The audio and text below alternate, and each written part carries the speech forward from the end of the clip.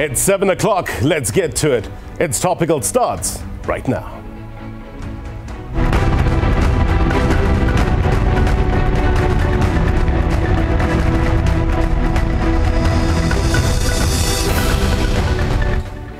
A very good evening to you, South Africa, those watching around the world. My name is Blaine Herman, and this is It's Topical, our digital audience with us tonight. They'll be joining us in a short while. Looking forward to getting their take on our topic in a short while. Death, be not proud. The air is heavy with grief tonight. Why? And it's for various reasons. In Naledi, Soweto, children being laid to rest. Still, a lot of unknowns. The exact cause of their deaths are being investigated.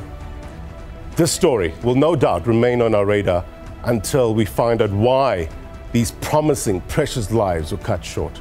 Also, news that came as a shock to many.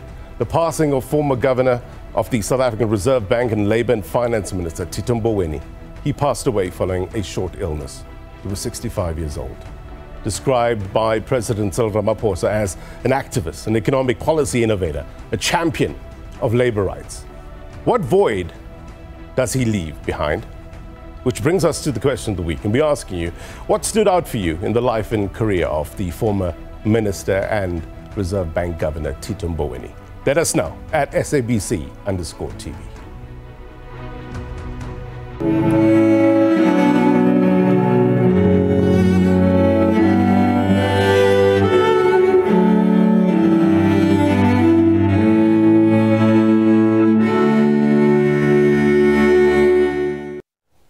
So as tributes continue to pour in for former Finance Minister Mboweni, his former special advisor in 1994, when he was appointed Minister of Labour, Leslie Marsdorp, says Mboweni played a vital role in cementing the monetary and fiscal policy framework in South Africa. This is what he had to say. Let me start by expressing my deepest condolences to the family of Tito Mboweni, as well as his close friends, the Friends Network more broadly, as well as his comrades in the African National Congress. I've known Tito Mboweni for the last 34 years, having met him soon after the unbanning of the ANC. He played, as we all know, a very critical and crucial role in the design of the modern economic policy framework of South Africa. Tito played a vital role in developing young policymakers, people like myself and many others who in the early 90s were inspired by him and the leadership of the ANC to study economic policy, to go and obtain master's degrees, and some people obtained PhD degrees. And he really made us believe in ourselves, inspired us to want to be world-class and operate at the highest level, whether it be at the G20, World Economic Forum annual meetings, the IMF and the World Bank meetings, and so on. Tito elevated South Africa's stature in international economic policy making. South Africa played in the Premier League as a result of his sharp mind and intellect. We will miss him, but he has left a lasting legacy in the economic policy fabric of South Africa. All right, we've got lots to discuss. Let's get on with the discussion. We've gathered the better minds at the SABC here to explore the various aspects of Tito Mboweni. We have Sophie Mokoena, SABC News International Editor, as well as SABC Political Editor, Mzondile Mbeche. To both of you, thank you very much indeed for joining us. It's important to have your perspective on this because you both have worked or followed his career at various stages of his life. He gave off, no doubt, a sense of vitality. Obviously prolific on social media. Sentiment on the ground, what are you hearing, Sophie? Well, I think one thing that happened last night when the news broke, we saw people more united, particularly talking about the different roles that Tito Mboweni was engaged in, and also the sense of humor, as you spoke about the skills in relation to cooking. And so you saw young and old talking about this man, and not only inside the country, but outside the country as well. As you know that he went to Lesotho, and where he graduated, and of course it is in that country where he also gets support for further education in terms of going abroad, linking with the African National Congress in Tanzania to get support and scholarship, then went to the United Kingdom where he met the former president of the ANC, O.R. Tambo, and the former president, Thabo Mbeki. Therefore, people were just talking about Tito, a human being, a minister of labor, the first governor of the Reserve Bank, post-1994 black, and also talking about Tito, the finance minister, the controversies around the economic policies, and also how firm and feisty he was. You spoke about that aspect of his personality in terms of humor. So just before I come to you, Control, cue up that clip. We had him, remember, on the program in June, just before the cabinet was announced, talking about this new government arrangement. And something that he spoke about, Mzwai, was the issue of getting everybody on the same page and how it's going to work with regards to the executive, how it's going to work with regards to the legislature. We'll get that clip in a short while. But talk to us about how he saw himself within the new dispensation, how his career changed over the years. A very good evening to you, Blaine and Sophie, and obviously the viewers. I think one of the takeaways really from the late minister and the late governor of the Reserve Bank is that he lived the life the way he wanted to. It didn't matter what sort of responsibilities he had. Of course, he would discharge those responsibilities, but he was always within what he wanted to do. I mean, how many people will just decide and go to the president and say, you know, Mr. President, I think I've done enough, so do you want to release me? Because it's seen as the posh job, and I mean, I'm not even going to speak about some of the things that he was doing or the clothes and stuff like that. So he basically projected himself the way he wanted to. He was an intellectual. He was quite brilliant. I mean, he understood his stuff. And then not lost on him, he knew that he possessed that. So now he wasn't scared by anything. I mean, even those controversies, he would just shoot from the hip, and he would get the opportunity to do some of those things. It wouldn't be possible. During our conversation, I thought I heard him say that he was interested in the job. This was back in June, just before the cabinet was announced. So I asked him a question with regards to whether he's interested. This is what he had to say. Take a look. Is that me hearing you putting your hand up for a position in cabinet? I think I'll make sure that my phone is switched off. When he was appointed finance minister, did he take that reluctantly? I think it happened at the time where he did not have a choice to say no. Remember, they are schooled in a particular way from the Congress movement, where you get assigned responsibilities, where you get deployed to do certain responsibilities. Here was an emergency situation. Remember, Nhlanhla had been appointed to that situation, but because of the controversy around what had been happening at the Zondo Commission, so he had to step aside. And then the president, I mean, that's a key portfolio. And then the president needed someone who the markets were quite used to, not only the markets, but someone who understood that kind of a role. So he then immediately plugged into that role, I think effortlessly. And I think what I remember, Blaine and Sophie, about this is that it was just a few days before there was to be a budget speech. It was a few days, it was a budget speech. And then I remember when after delivering that budget speech, people were saying, so did you have to learn a lot from this? He said, no, you know, because I understand this area, so it was easier for me to craft it. You're not seeing things. We brought in another guest. We want to expand this conversation. Journalists are never late. They're always delayed. Willem Sedi Mtien is SABC specialist researcher. Thank you, sir, for your time. I'm going to come to you with regards to Mboweni's play in the world of economics. But Sophie, Mzwai said something interesting in terms of how he was schooled. And we know that he did schooling in Lesotho as well, in terms of tertiary. Talk to us about how, and when I look at his career, that's where you kind of figure out that that's where economics intersected with politics, you know. Talk to us about his relationship with the Mountain Kingdom. Yes, the professor who assisted Tito Mboweni at Roma University then, and now called the National University of Lesotho, spoke about how at that moment when he was doing a degree in politics, particularly focusing on the region, the frontline states, and how he was helping him. At that time, that included economic issues, but going to London or going to UK and abroad, getting education, it started there. And that's where he is confident or convinced that that's where he became even more interested in economics.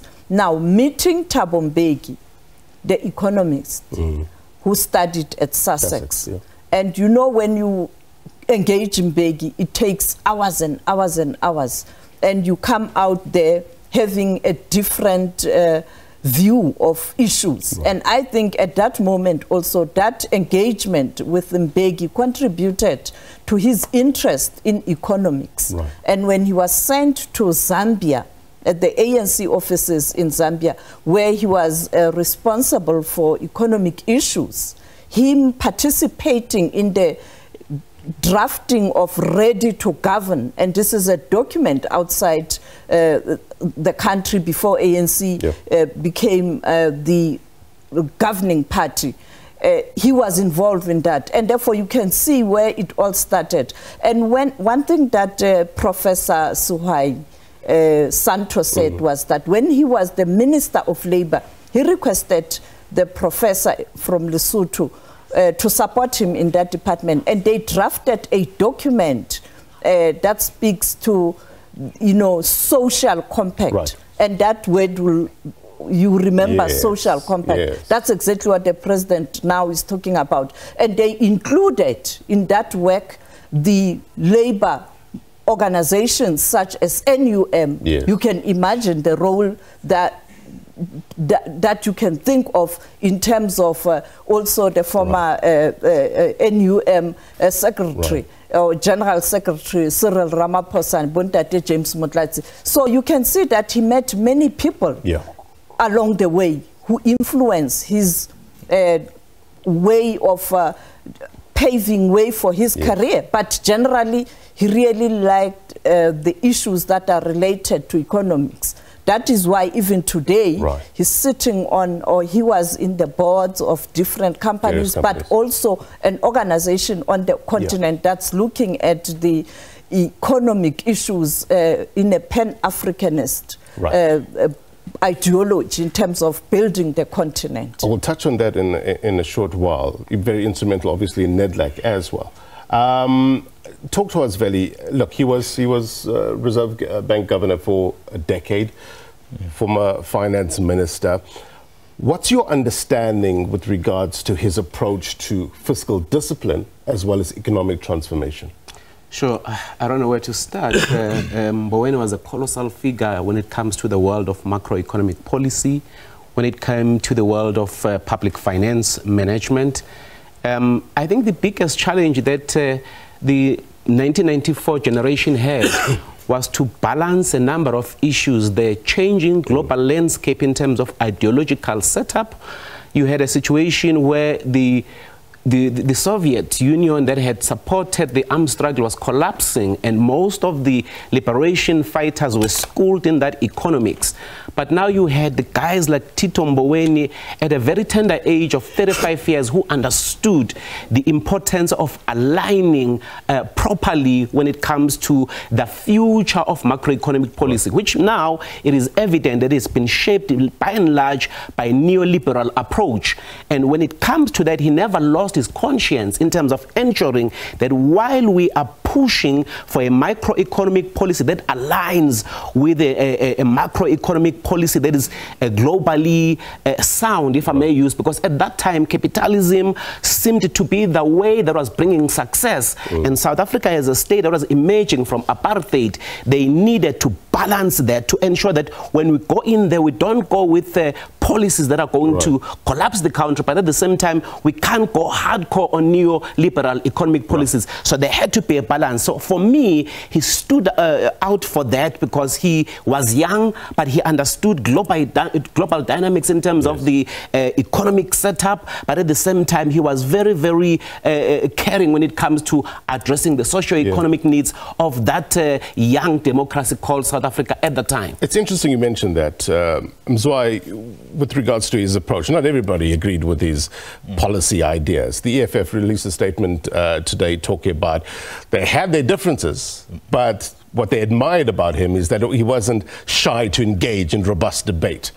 Talk to us about how his policy ideas resonated with political parties.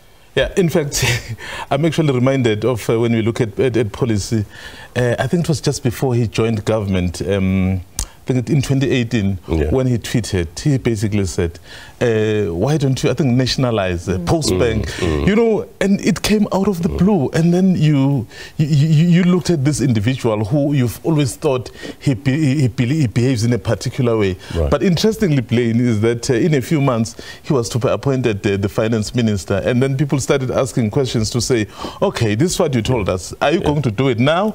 So clearly, he was operating in an environment really where you are guided by certain conditions. Because you can't, I mean, sometimes you can't believe in a particular project, but it has to operate within a bigger project where you have to align with others. I see Sophie wants to come in there. I think in the 90s, there was a time where he was engaging media at that time. And he spoke about this issue where he pointed out to the journalists then that the issue of socialism, or the way you think about Russia and China, it is because people believe in it, because of their circumstances. If you don't change the lives of the poor and the marginalized, this is the route for them. But he also pointed out that when they come in, or what needs to happen with South Africa in terms of reforms and changes, you have to focus on building a strong domestic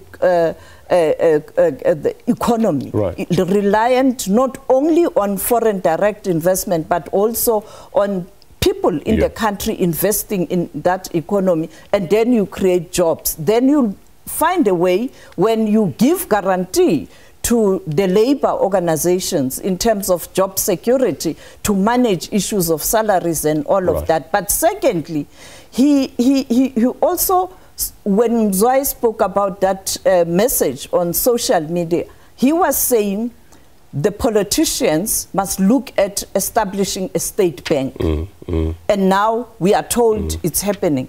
Secondly, he spoke about 40% that must be owned by states in terms of minerals. So it wasn't 100%. And I think you are correct to say at times he was trying to balance different interests. But the reality is this is someone who grew up in the countryside, poor background, understood the plight of the poor. And that is why in the 90s, already he was talking about you can't just criticize people who believe in socialism when so many people are poor. And look at China today. Well, let's hear from the community, Veli, before I come to you. The community of Tzaneen in Limpopo in particular, where the late Minister Tito Mboweni hailed from. They've expressed, of course, sadness, right, about his passing. The residents say that they are no doubt mourning with his family.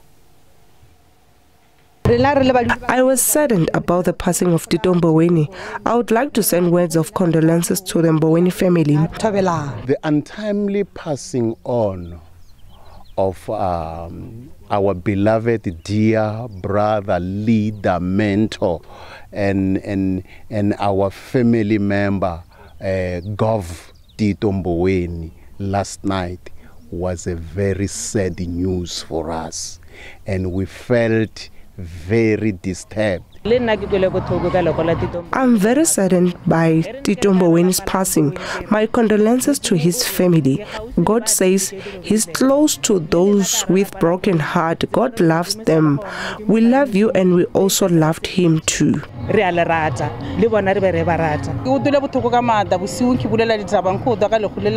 I learned about his passing last night. He was a good, trustworthy finance minister. To the Mboweni family, you are not alone in this difficult situation.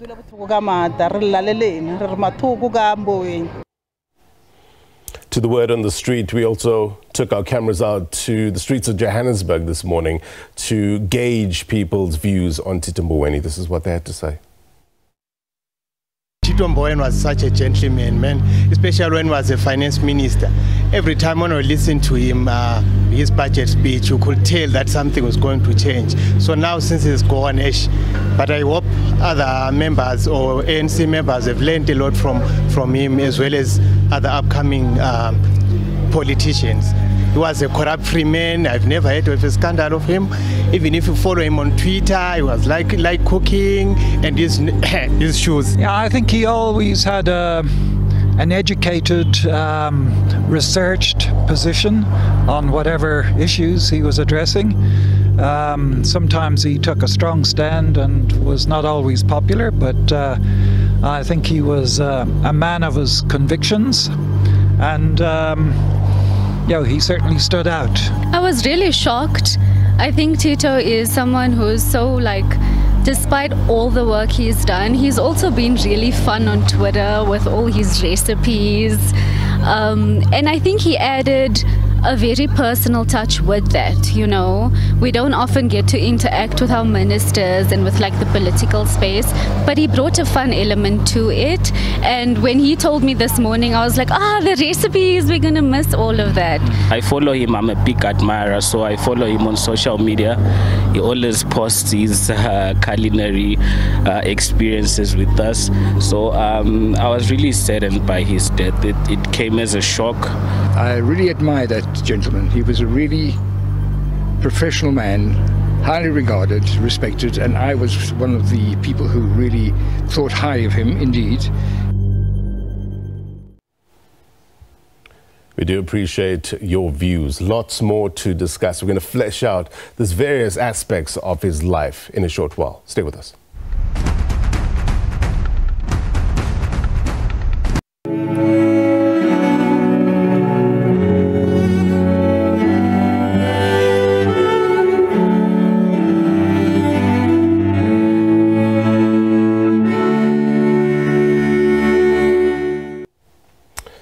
Welcome back. We're talking about the life and times of Tito Mboweni.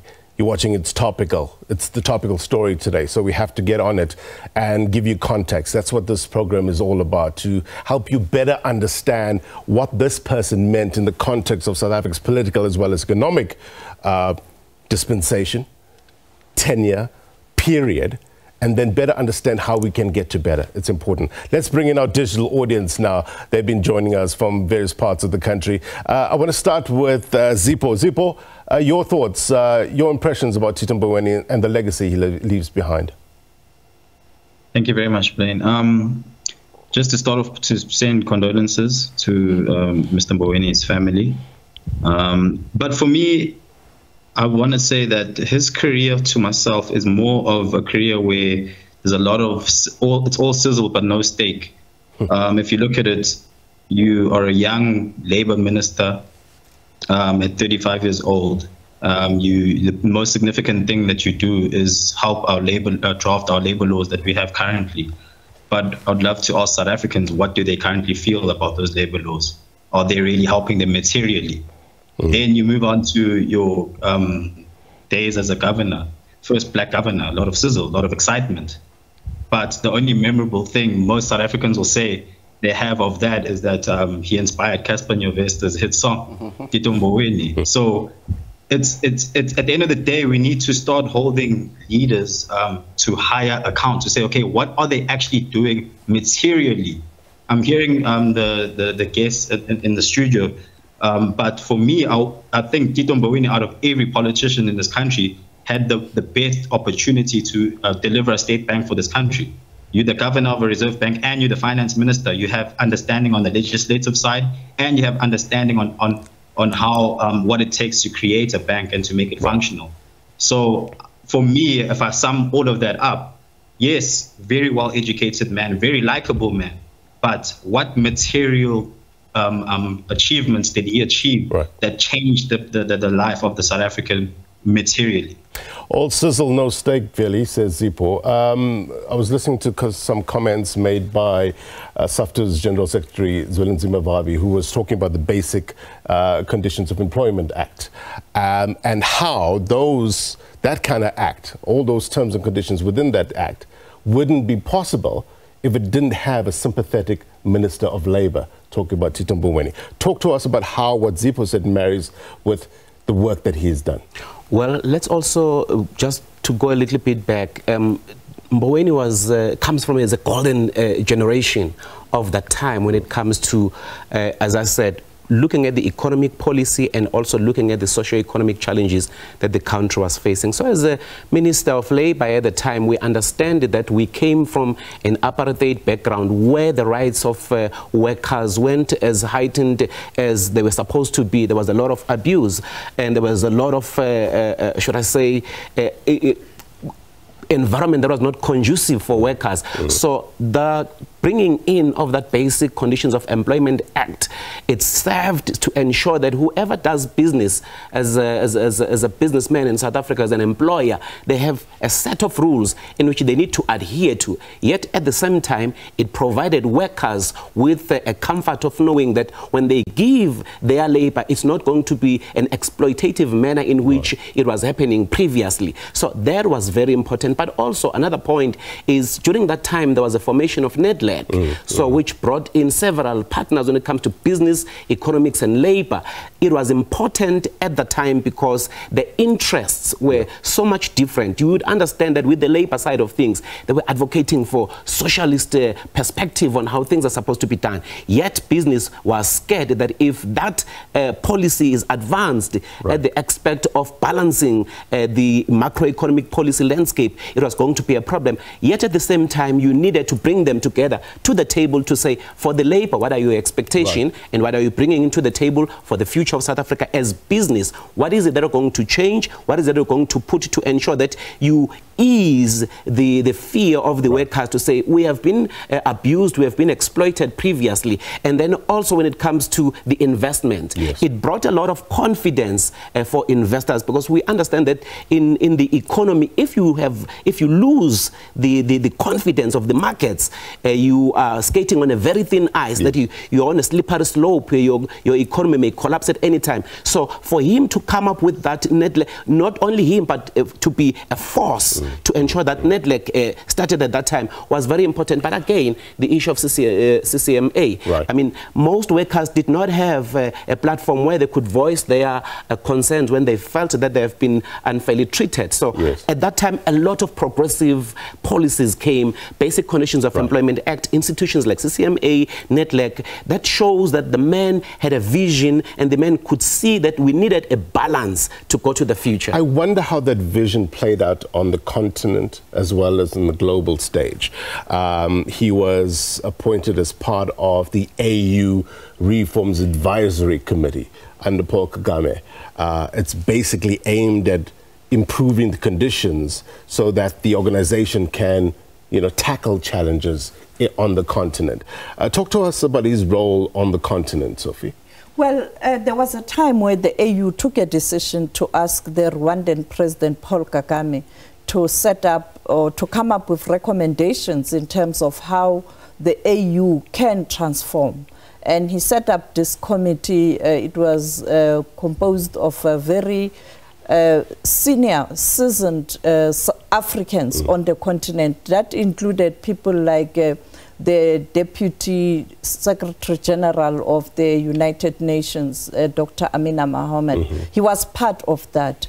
And after they made all those recommendations, one of the recommendations was that there must be a peace fund, so that the peacekeeping, you fund those projects. You don't rely on external funders that might have vested interest on the continent and abuse the resources that they inject on the continent to arrive at their own personal interest as countries outside the continent. So he was the chairperson of that peace fund, and a few weeks ago he actually had a meeting, and he had been able to get funds for that job to ensure that you have peacekeeping forces on the continent where there are hotspots, and that is funded on the continent, because one thing that was pointed out after that work of Kagame was that you can't rely on external funders to fund the AU, because the issue of influence will continue, and therefore he was part of that. But also returning to the colleague or the contribution that what did he do when he was Labour, what did he do as Reserve Bank? When you look at the Reserve Bank in particular, when he went there, 88% of management was white and already male. You can understand transforming the institution was a difficult task. The other issue, when he went back to finance, you'd recall that there was a time in 2008, there was economic meltdown. And clearly he would come up with the policy that didn't sit well with Labour and other people who saw those policies as neoliberal. And therefore it's true that there were criticism, but the question is, was he available to engage with people and hear them out? And that's exactly what Floyd Shivambu today said, that much as we differed on policies, he was able to engage us. He even helped me with my master's degree at Wits. The same with Malema, who has just released a video talking about the relationship, but also pointing out that there were sharp differences. Criticism notwithstanding, Mzwai, and no doubt some of these policy ideas rub people up the wrong way. Towards the end of his life and his career, his political career, talk to us about his stance within the ANC. Was he liked? Was he respected? Well, I think as a person who was really well known and his contribution very well known, you'd always have, because the ANC now has factions, unfortunately, and you'd always have people who would believe in you, and you'd always have people who really don't believe in you. But I mean, all round, I think everyone respected the kind of a person he was. In fact, I'm reminded as we are speaking about issues around the economy and the Davos World Economic Forum. You know that not many people know that he actually is the one who came up with the 9 wasted years when he was at Davos at the World Economic Forum. So he was the kind of a person who was very upfront about what he believed in, but at the same time, he is the person who would just go on social media and said, referring to the former president Zuma, for example, he would say, well, let's sit down, let's talk. You can't do this to us. So it's someone who really, if he felt a particular way, he would just do that. I think that's why the different strengths within the ANC would somehow respect the kind of a person he was. They may not have liked some of the things that he said or he stood for, but they at least knew what he believed in without him just saying this or that. Yeah, he wasn't afraid to say what he believed. And he also questioned the term of the government of national unity, calling it something different. He was on this very show questioning how this is being framed. Let's go now to our digital audience. Let's get more insight and some of their experiences or the impressions of the man known as Tito Mboweni. Mpo, let's talk to you. Your thoughts? Of course. I think one of the things that he'll always be remembered for was his feisty leadership. I think people knew him as somebody who was very blatant and didn't really know how to sugarcoat things, which I think sometimes did play against him. Some of the things that we obviously would remember him for was the fact that he was very strongly against how often the government would bail out state enterprises such as your SAA and your ESCOM, and even advocated at some point for the privatization of those state-owned enterprises, which often put him at odds with factions within the ANC. And we also know him for reducing the public sector wage bill, which then put him at odds with trade unions as well as workers, because critics claimed that those austerity measures that he pushed for would negatively affect poor people and the working class disproportionately. So those are some of the things that will always be attached to him. Yeah. But on the other side, do know that he wanted to champion for economic reforms, and he was very conservative with his approach when it came to fiscal matters. And then that maybe sometimes led to the trouble in balancing his fiscal discipline with meeting the societal needs. Right. And so a question we could pose is, were those policies really effective? Did his conservatism help? Because during his term, unfortunately, the government debt only increased, and we didn't see a reduction in unemployment rates or overall poverty rates in South Africa. So there are those positives and those negatives of his legacy. And then on the other side of things, I think on the lighter note would be a lot of people got to know him beyond politics because of social media, right? He will always be remembered for his overuse of garlic and terrible there you go. There you go. Exactly. We will know him for his very questionable fashion and how he didn't mince his words when it came to either conversing with constituents or even leaders. And I think to an extent there is that need when it comes to politicians. We need that level of honesty, that level of being blatant, but then there also needs to be an understanding of sensitivity when it comes to certain matters. Right. But overall, I think he left a good mark on a lot of people's lives. And then much like the late Pravin Gordhan, there'll also be some things that people will always criticize about his leadership, and people will always, like Zipho Zonke did say, will always feel like there was more to do. Yeah. Yes. Mpho, thank you very much indeed. Veli never minced his words, but he definitely minced the garlic. You know, with Tito Mboweni, I think it goes with all politicians who are very solid when it comes to the School of Economics. It's very difficult to please everyone.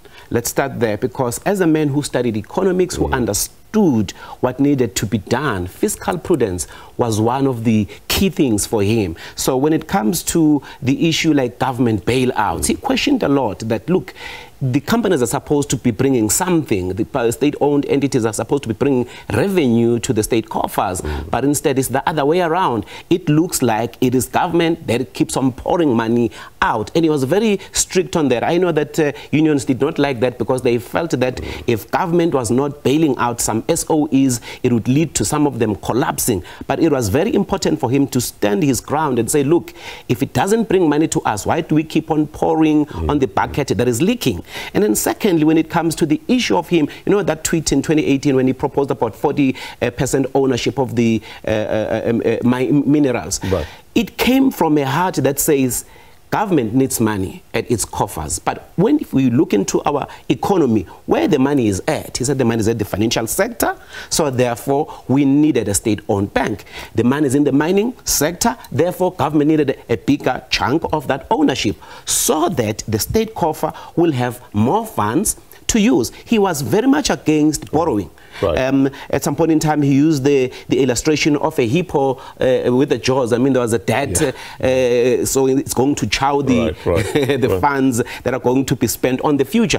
So for me, I would say it goes to the extent that former President Thabo Mbeki sometimes got misunderstood, because when you stand strictly on a sound fiscal policy, you are not going to please a lot of people. Also, when you stand very sound on the issue of monetary policy, I mean, Mam Sophie has just mentioned that when he entered the Reserve Bank institution, at that time, he was a first black governor. It must have felt somehow for those who were controlling the economy at the time to say, this chap perhaps is bringing a lot of changes, but he became very resolute. And he made sure that he introduced proper governance in that institution while it was transforming, but he never compromised in terms of ensuring that the monetary policy in South Africa becomes independent of politics. Yes, he's a politician, but when he was acting on that role, he wanted to make sure that monetary policy becomes independent. I wonder who did he draw from, Sophie, be it on the continent, be it on the world stage, in terms of his political stance, his economic policy stance. Do you have any insight in terms of that? Well, I think, as I pointed out, he was able to interact with people like O.R. Tambo in terms of the political responsibility. That would include the social responsibility. If you hear stories around O.R. Tambo, he was the people's leader, and therefore that social part was there. He interacted with people like Thabo Mbeki, who's an economist, and therefore he would then have those traits or those instincts of being a shrewd economist, and that wouldn't sit well with a certain sector of the society, because a society is constituted of different people with different interests. But also in terms of Lesotho, again, go back to Lesotho, the professor is talking about how they worked very close. And when I'm talking about the document the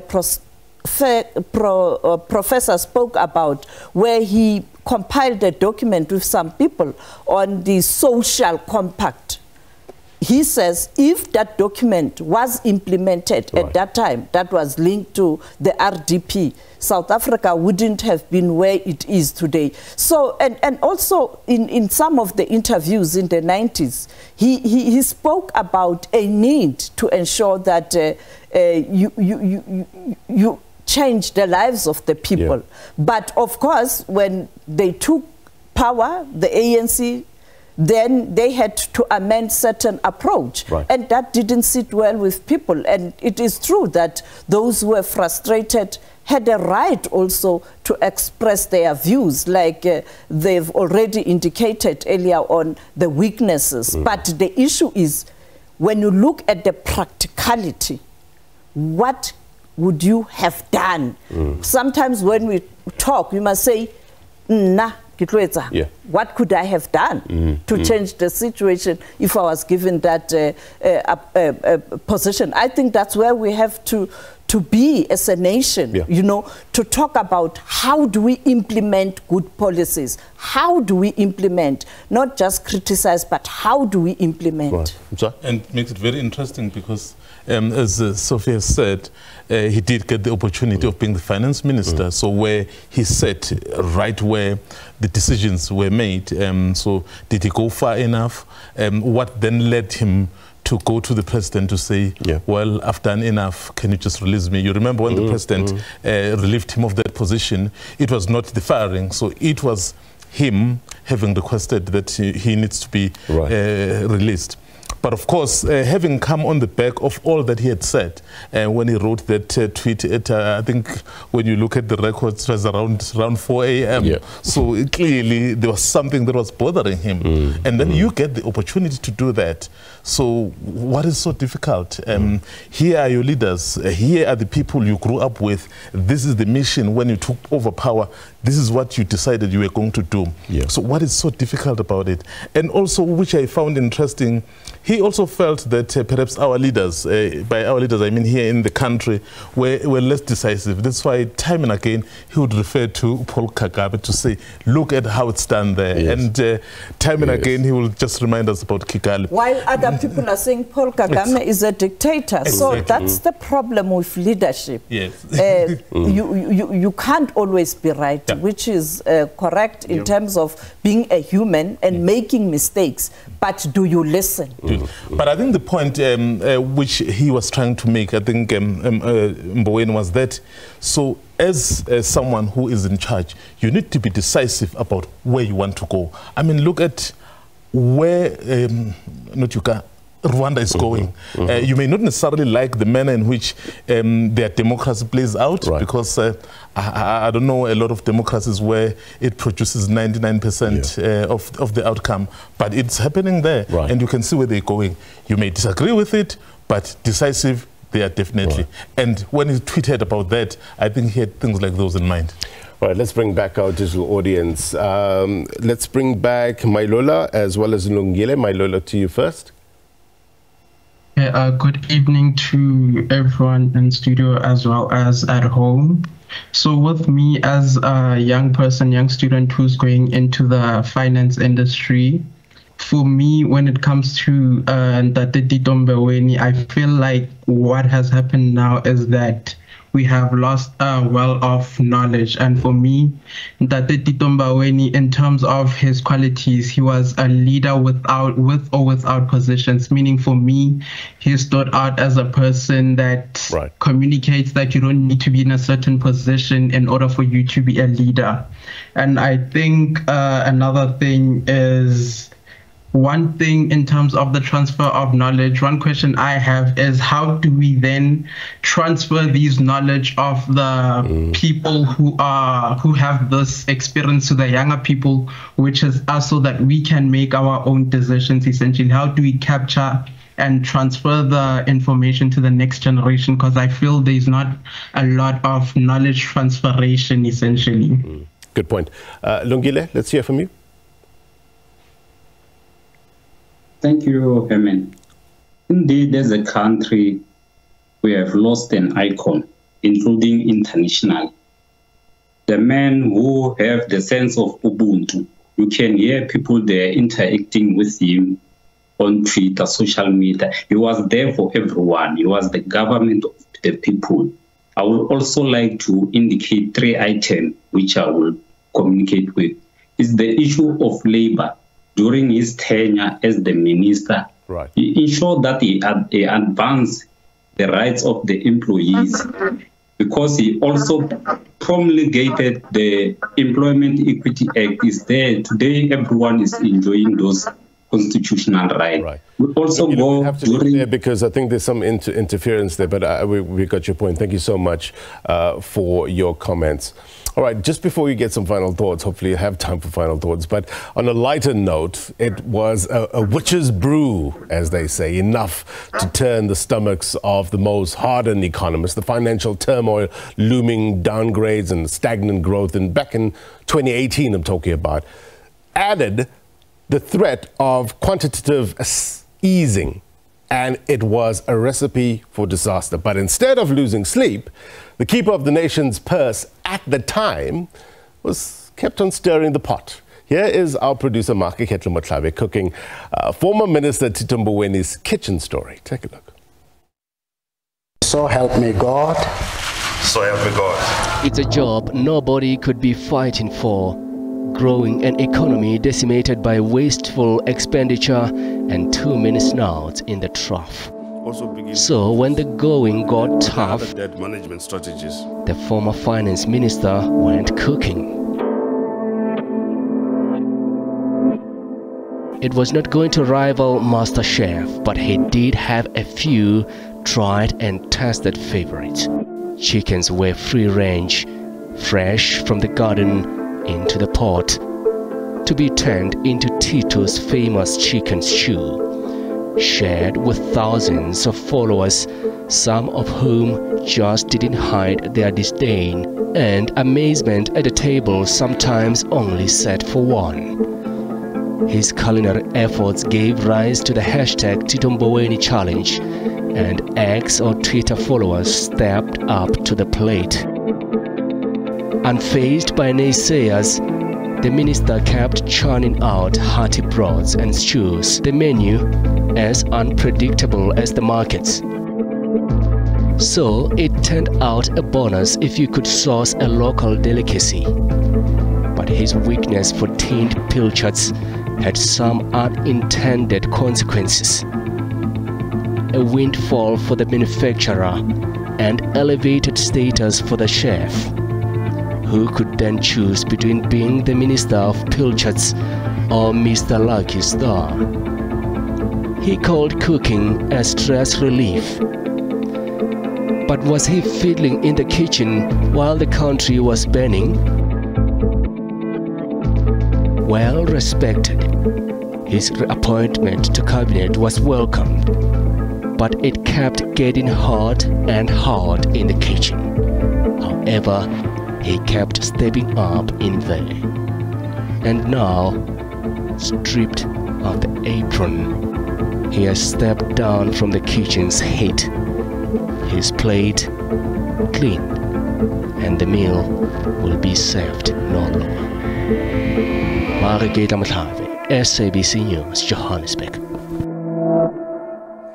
Many thanks to Makaketla Motlape there, and many thanks to my fellow colleagues here, Mzwai, Veli, and Sophie. Value added, no doubt we've run out of time, but the conversations, as I always say, will continue as we explore every aspect of this man's life and what we can learn from it. Thank you very much indeed to all of you. All right, before we go, here's my take. Tito Mboweni's passing gives us an opportunity to reflect, to reassess, and to learn. It's about putting purpose to pain, right? And there's a blessing in that. Why? Because he gave many a chance to understand what is real and what the next step should be, right? President Cyril Ramaphosa reminded us that Tito Mboweni's distinguished himself from in different strategic roles in the private sector, and he was also a flag bearer in Global Forum for the country's economy, as you heard what Sophie had to say, in developing economies more broadly. So maybe in passing from this life, some of his life's lessons can be passed on to the rest of us. And that's my take. If you missed anything on this program, then be sure to watch this episode of Topical on YouTube. Democracy 30 up next with Oliver Dixon. If you're watching a repeat of this program, then as always, the news continues. Until next week, my brothers and sisters, take care. Bye-bye.